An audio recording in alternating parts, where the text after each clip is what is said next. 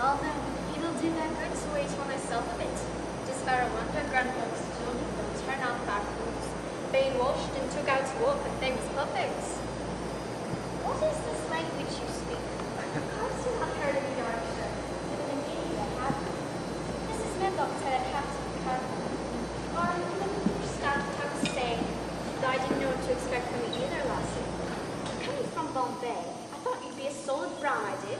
But you're not brown at all. More yellow, I'd say. The natives are brown. Well, maybe I was hoping you'd be brown for more of the truth of it. Never seen a brown person. Oh, lassie, you mustn't cry like that. I didn't know you'd be so easy vexed. I'll help you with your clothes this time if you like. You just pretend you're back in India, and I'm their servant. And you just give me that little yellow coat. I'm quite all right. Look there, out the window. It's more, it is like a dull purple sea this morning. Do you like it? I hate it. You wait till spring, for the water's spatter covered in gorse and heather, and there's such a lot of fresh air. I'd rather Dickon goes off and play on the moor for hours. He's got a pony that's made friends with him, and birds and sheep and such. Those are not like her. I miss your Uncle Fulton's big better fashion. You get these new clothes on then, and wrap up warm and run out and play. That'll give you stomach for your porch. Mrs. Medlock told me there's nothing out there but a big old top. Well, maybe I'll run into our chicken out there. Maybe he'll give you a ride on his pony. Maybe he'll leave I don't care about anything but ponies. If I had a fine white horse, I'd take you for a ride today. But since I have no fine white horse, inside I'll have to stay and empty all the chamber pots and scrub the floors and such. But what's there to do on a fine white horse? It seems to me not much. If I had a wooden boat, I'd take it for a sail today. But since I have no wooden boat, inside I'll have to stay and catch and kill the mice and pluck the chickens, pluck the cook. But what's there to do on a wooden boat but sit up in the street and worry our boat would start to drift and float us out to sea and land us on an isle of gold. Oh dearie me. If I had a chambermaid, I'd take you out to play today. They say out there's a maze where once you enter there you stay. And certain we get lost and they come again for our boats and find us sometime late next week and bring us tea and scones. But what if there's a cloud of trolls, a cat beneath the tree?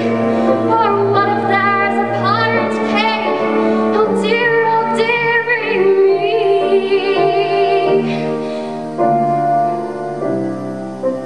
If I wasn't so afraid, I'd take you out the doors today. But talking birds and tales of fairies keep me scared away. And yes, I promise not to tell. What else is there although? If in the maze you chance to see a garden guarded by a tree, and meet a bird who speaks to thee, then come and sail my white horse and me. If you find your way out there, it's downstairs, past the ballroom to the left. I'll find you.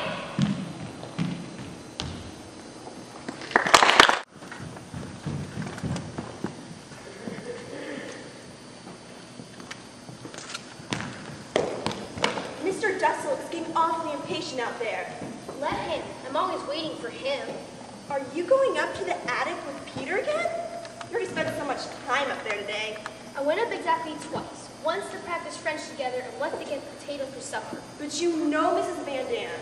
She's got a comment for everything. She can't help herself. It's in her nature. And besides, I don't think it's Miss Van Dam that's upsetting me. I'm not upset. You're not jealous of Peter and me? I'd be insanely jealous if it were you instead of me. Yes, I imagine you would be, but I'm not. Aren't you, Margot? Tell me the truth. Who wouldn't want someone to visit every night, have deep, serious conversations with, and who knows what else? Yes, I'm jealous, but not of you and Peter. I just like someone of my own. I'm happy you have someone. Oh, Margot, you mean it? I mean it. I want you to have a good time tonight, every night. You've already missed out on so much here. Oh, Margot, you're such a generous person. Anyway, there's nothing to be jealous of. I mean, you don't do anything. Kiss me. The kiss will come. I'm not sure I want it to. Oh, you do. I know you. You can't help yourself. It's in your nature. Wait, let me fix your hair.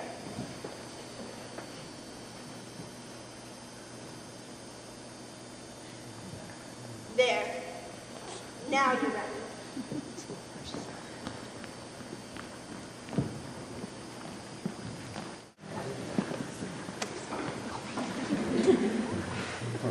Please stop referring to Mr. Brooke as my John.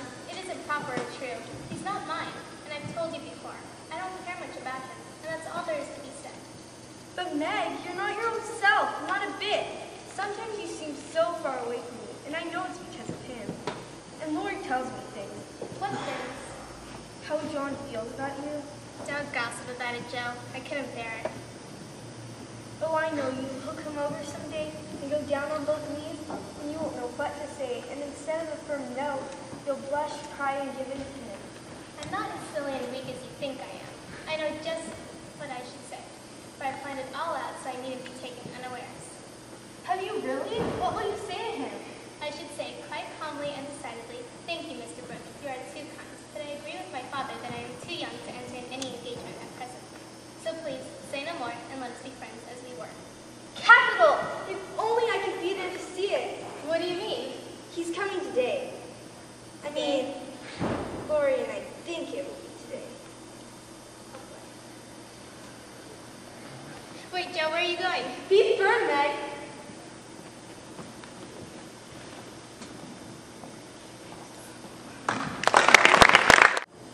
When I'm gone, Joe, you must stand by Mother and Father. We won't talk of such things, but we must. You see, Meg has John and the twins to comfort her, and Amy has a whole new world opening up to her. But Mother and Father, they'll need you all the more, Joe. I'll try my best, Beck, but I'd rather believe that. Please don't. I've been resigned to it for so long that it only hurts me more to see those I love trying so hard to keep hoping. You see, Joe, I've never had the feeling that it was intended for me to live that long.